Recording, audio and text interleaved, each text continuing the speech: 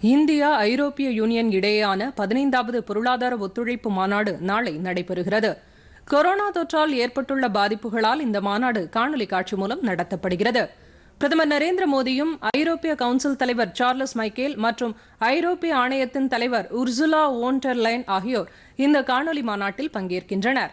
Corona தொற்றால் உலகளாவிய வர்த்தகத்தில் ஏற்பட்டுள்ள தாக்கம், மக்கள் போக்குவரத்தில் ஏற்பட்டுள்ள தடை, கொரோனா தொற்று ஏற்படுத்தியுள்ள பாதிப்புகள் குறித்து இந்த மாநாட்டில் முக்கியமாக விவாதிக்கப்படும் என எதிர்பார்க்கப்படுகிறது. இந்திய ஐரோப்பிய நாடுகள் இடையேயான நல்லுறவு, வர்த்தகம், முதலீடுகள் மற்றும் பொருளாதார ஊக்குவிப்பு திட்டங்கள் ஆகியவை குறித்தும் இரு நாட்டு தலைவர்களும் ஆலோசனை நடத்துகிறார்கள். இந்தியாவுடன் இணைந்து உலகளாவிய அளவில் பல்வேறு துறைகளில் செயலாற்ற ஐரோப்பிய யூனியன் நாடுகள் விருப்பம் தெரிவித்துள்ள நிலையில் இந்த மாநாடு நடைபெறவுள்ளது.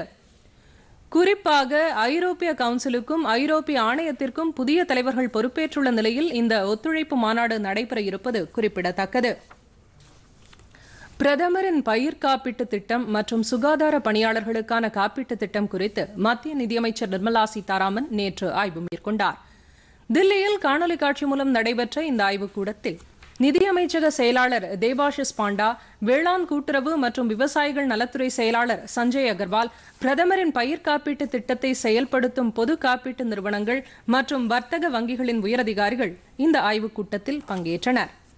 2016ஆம் ஆண்டு கரீஃப் பருவம் முதல் பிரதமரின் பயிர் காப்பீட்டு திட்டம் கடந்து வந்த பாதை, எதிர்கொண்டு வரும் சவால்கள் மற்றும் தற்போதைய கரீஃப் பருவத்தில் இந்த திட்டத்தின் செயலாக்கம் குறித்து அப்போது விரிவாக விவாதிக்கப்பட்டது.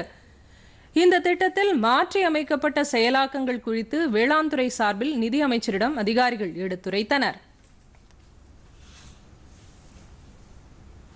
இதேபோல் கொரோனா தொற்றுக்கு எதிராக போராடும் சுகாதார பணியாளர்களுக்கான காப்பீட்டு திட்டத்தின் செயலாக்கம் குறித்தும் மத்திய நிதியமைச்சர் நிர்மலா சீதாராமன் நேற்று ஆய்வு மேற்கொண்டார்.